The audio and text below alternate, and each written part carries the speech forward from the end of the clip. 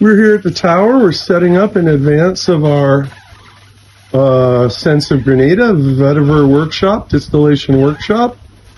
This Mr. Augustine Alexis here, setting the still up and running it with me. So we have a 10-liter Alembic Copper Still, a columnar still, and it's all set up and good to go. Our water's boiling out here.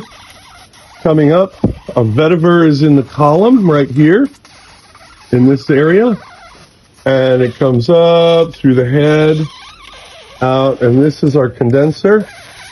We are constantly circulating a big barrel of ice cold water through this pot, so the condenser coil gets cooled off and the steam turns into liquid, and that liquid is a mixture of hydrosol and essential oil, and it's going straight into an essentia. And what the essentia does is it uses a natural phenomena that most essential oils weigh less than water, so they float to the top. And this little screw here goes all the way to the bottom, and we can unscrew it and screw it to set the height of relatively where it's pulling from, whether we unscrew it tall and the bottom of the screw is up at the top of this column and it's pulling essential oil. Or right now, we're really just trying to achieve hydrosol right now.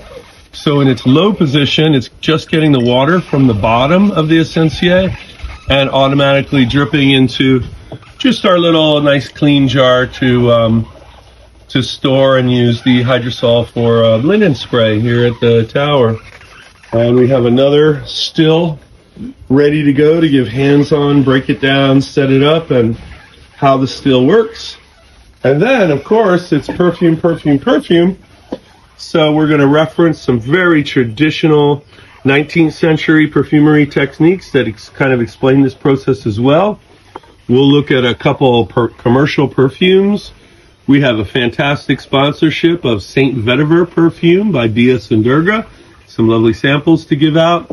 Euphorium Brooklyn, Usar, and you know Usar is the word for vetiver in the Indonesian Sunda language. A really beautiful book about vetiver from farm to bottle from LMR and Nez or Ne Perfumery, a publishing company. And that's only a part of it. Over here in the big tent, we're going to be having a setup of vetiver handicraft and weaving the grasses and all the soap making and candle scenting you can do with the glorious vetiver. We're going to be burning braziers of vetiver to just infuse the wonderful gardens. And this is what it looks like before everybody gets here. Cheers.